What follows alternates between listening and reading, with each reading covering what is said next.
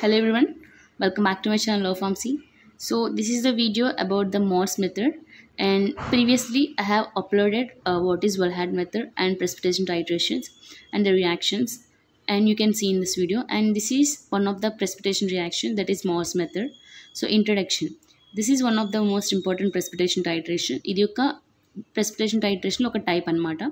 This was developed by Mohr in 1856. దీని first more అనే person దీన్ని డిజైన్ చేశారు. So in the year 1856 potassium chromate is used as indicator in this titration. So generally ఇక్కడ use చేసే indicator అంటే మనకు already తెలుసు, end point detect చేయడానికి యూజ్ చేసే ఒక మెయిన్ కెమికల్ అనమాట. సో అది పొటాషియం క్రోమేట్ యూజ్ చేస్తున్నాం. And next principal, and this method involves the titration of silver nitrate against halides in neutral medium or whether it is a weak basic medium solution using the 2% solution of potassium chromate as an indicator. So ఇందులో ఏం చేస్తామంటే silver nitrate ఉంటుంది కదా, AgNO3, దాన్ని బ్యూరేట్లో తీసుకుంటాం. And titrated against halides అనమాట. Halides అంటే already తెలుసు, క్లోరిన్, ఫ్లోరిన్, బ్రోమైడ్, అయోడ్ అని. సో అవి న్యూట్రల్ మీడియంలో ఉంటాయి. లైక్ అంటే న్యూట్రల్ అంటే which are not acidic. And solution using, and వాటిలోనే మనం లైక్ ఇండికేటర్ పొటాషియం క్రోమేట్ అనేది యూజ్ చేస్తాం 2%. అండ్ ఎండ్ పాయింట్ వచ్చేసి ఎలా తెలుస్తుందంటే appearance of brick red precipitate due to colouration.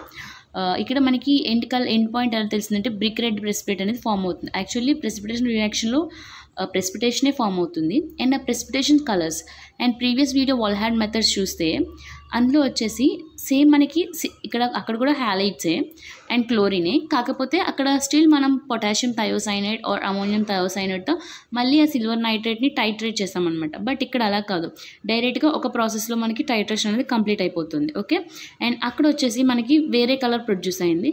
And ఇక్కడ వచ్చేటప్పటికి మనకి లైక్ ఒక కలర్ అనేది ఫామ్ అవుతుంది అనమాట. ఓకే, ఇక్కడ బ్రిక్ రెడ్ కలర్ అనేది ఫామ్ అయింది. Okay, and here formation of అంటే బ్రిక్ రెడ్ ప్రెసిపిటేట్ ఎలా ఫామ్ అయింది, formation of silver chlorite with an excess of AgNO3. So silver chlorite అనేది క్రోమేట్ అనేది ఫామ్ అవుతుంది అనమాట. So with an excess of AgNO3 silver chromate form అవుతుంది and with an excess of AgNO3. ఎందుకంటే AgNO3 extra ఉండడం వల్ల అది left over సిల్వర్తో అది లెఫ్ట్ ఓవర్ క్రోమేట్ అంటే పొటాషియం క్రోమేట్ అనే ఇండికేటర్ తోటి అది రియాక్ట్ అవ్వడం వల్ల మనకి ఫామ్ అవుతుంది అనమాట ఎండ్ పాయింట్. సో రియాక్షన్ వచ్చేసి Ag plus Cl minus gives rise to the AgCl. అంటే ఏదైతే బ్యూరేట్లో ఉన్న Ag ప్లస్ అనేది అంటే సిల్వర్ నైట్రేట్ అనేది మనం తీసుకున్న క్లోనికల్ ఫ్లాస్క్లో ఉన్న క్లోరైడ్తో రియాక్ట్ అవుతుందో అప్పుడు మనకి AgCl అనేది ఫామ్ అవుతుంది. సో ఇలా యారో మార్క్ కిందకు ఉందంటే దాని ఉద్దేశం అది ప్రెసిపిటేషన్ ఫామ్ చేస్తుంది. ఓకే, అండ్ హియర్ ఇంకా మనకి నేను ఆల్రెడీ చెప్పాను 50% అనేది బ్యూరేట్లో ఉన్నప్పుడు, 60% బ్యూరేట్లో ఉన్నప్పుడు, 50% అనేది క్లోనికల్ ఫ్లాస్క్లో ఉన్నప్పుడు ఈ 50 తోటి రియాక్ట్ అవుతుంది. అండ్ లెఫ్ట్ ఓవర్ ఈ సిల్వర్ అనేది ఏదైతే ఇండికేటర్ తీసుకున్నామో that is nothing but potassium chromate, దాంతో రియాక్ట్ అవుతుంది అనమాట. ఓకే, సో ఇది కంప్లీట్గా 50-50 రియాక్ట్ అయిపోతే ఎండ్ పాయింట్ వచ్చేసినట్టే. ఎలాగా, ఎందుకంటే మిగిలిన 10 ఖచ్చితంగా అది క్రోమేట్ ఇండికేటర్ తోటే యాక్ట్ చేయాలి కాబట్టి, రియాక్ట్ చేయాలి కాబట్టి.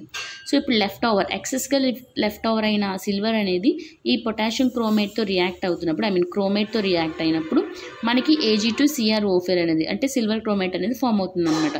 సో అది మనకి బ్రిక్ రెడ్ కలర్ చూపిస్తుంది. సో ఇక్కడతో ఇలా ఈ కలర్ రావడం వల్ల మనకి ఎండ్ పాయింట్ అనేది డిటెక్ట్ అవుతుంది. And next precipitation titration. So ఎలాగా, this method is based on the fact that silver chloride that is nothing but silver halide silver chloride are halides is more insoluble. ఈ మెథడ్లో ఏం చెప్తుందంటే first ఎప్పుడు కూడా అడగొచ్చు, ఫస్ట్ కలర్ వచ్చి తర్వాత ప్రెసిపిటేట్ ఫామ్ అవుతుందంటే కాదు, ఫస్ట్ ఎప్పుడు ప్రెసిపిటేట్ ఫామ్ అయిన తర్వాతే కలర్ వస్తుంది. ఎందుకంటే సి హియర్ ఇప్పుడు ఫస్ట్ రియాక్షన్ మీరు చూస్తే AgCl ఫామ్ అయింది, ఆ తర్వాత Ag2CrO4 ఫామ్ అయింది. అంటే so generally this method is based on the fact that silver halides is more insoluble. So silver halides అనేవి చాలా ఇన్సాల్యుబుల్ అనమాట. So compare to that of the silver chromate. So అందుకనే మనకి ఫస్ట్ ప్రెసిపిటేషన్ అనేది form అయిపోయింది and later on మనకి silver chromate అనేది colour చూపించింది. ఓకే, సో ఎందుకంటే ఇన్సాల్యుబుల్ అంటే దాని యొక్క యాక్టివిటీ ఏమి ఉండవసరం లేదు, జస్ట్ అది సాల్యుబుల్ అవ్వదు కాబట్టి అది అలాగే రెస్ట్గా ఉంటుంది, రైట్. సో అందుకే ఆటోమేటిక్గా ఫస్ట్ ప్రెసిపిటేషన్ అనేది మనకి జరిగింది. And next silver chromate solubility ఉంది కాబట్టి అది లేటర్ ఆన్ మనకి కలర్ అనేది ప్రొడ్యూస్ ప్రొడ్యూస్ చేస్తుంది. Okay, hence until silver halides completely reacted, అంటే మన సొల్యూషన్, మన క్లోనికల్ ఫ్లాస్క్లో ఉన్న సిల్వర్ హ్యాలైడ్స్ అన్ని కంప్లీట్గా రియాక్ట్ అయిన తరువాతే, అంటే హ్యాలైడ్స్ అనేవి సిల్వర్తో రియాక్ట్ అయిన తరువాతే సిల్వర్ అనేది క్రోమేట్తో రియాక్ట్ అవుతుంది. అంటే లెఫ్ట్ ఓవర్ సిల్వర్ అనేది మనం తీసుకున్న ఇండికేటర్లో ఉన్న క్రోమేట్తో రియాక్షన్ జరుగుతుంది అనమాట. ఓకే, అండ్ హియర్ ఇక్కడ చూస్తే ఇక్కడ బ్యూరేట్లో AgNO3 తీసుకున్నాము, అండ్ ఇక్కడ క్లోనికల్ ఫ్లాస్క్లో వచ్చేసి sample containing chloride ions and chromate indicator. Chloride ions ఉన్నాయి, క్రోమేట్ ఇండికేటర్స్ ఉన్నాయి, as well as same 60, 50. 50 is going to react with 50 and left over 10 is going to react with the chromate indicator. So ఈ 50-50 అనేది precipitation form చేస్తుంది, and ఈ 10 and ఈ remaining chromate అనేది మనకి colour change produce చేస్తుంది. So colour change అయితే అంటే దాని ఉద్దేశం ఏంటి, మొత్తం క్లోరిన్ అయాన్స్ అన్ని రియాక్ట్ అయిపోయి అని.